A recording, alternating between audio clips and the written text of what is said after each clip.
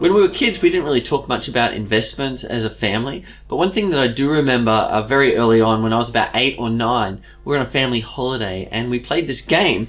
I actually found the game that we played was called the stock market game. And so this was one of my earliest memories of the stock market, and I really loved that game. I loved it because you know, it was so much fun. It was dynamic. There's a lot of moving parts. You know, the market went up and the market went down, and you had to choose when to buy the different types of stocks in order to buy and sell and make money. And so when I was a kid of about 8 or 9, I remember playing that game, and we did it for hours and hours. My brother, myself, my dad. Sometimes my mum played, but mostly was the boys in the family. And we'd play it, we'd talk a little bit about the stock market and ask questions, and Dad could answer some of them, but not others. But really, just playing that game developed a little bit of awareness and a love for the dynamics and the movement in the market.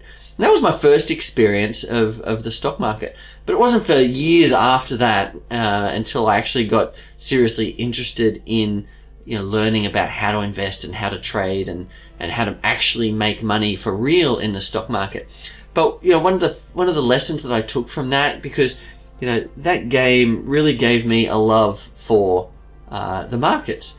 And when I found it, it was a really emotional moment for me. My mum was looking through the attic at her house, and she dug out all this old stuff, and she found that game, and she rang me and showed me. She said, look what I found.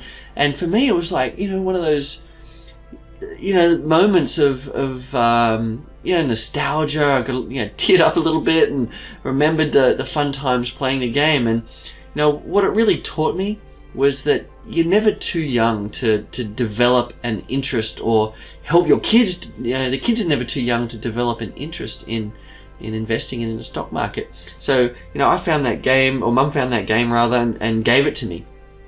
She came on a trip to visit us when we were in Singapore, and brought the game and showed us, and that really just gave me the impetus to want to teach my kids, teach them about trading, but also just open their eyes to investing and the stock market and all of that, because I was only young when I had a first exposure to it, and it really captured my imagination.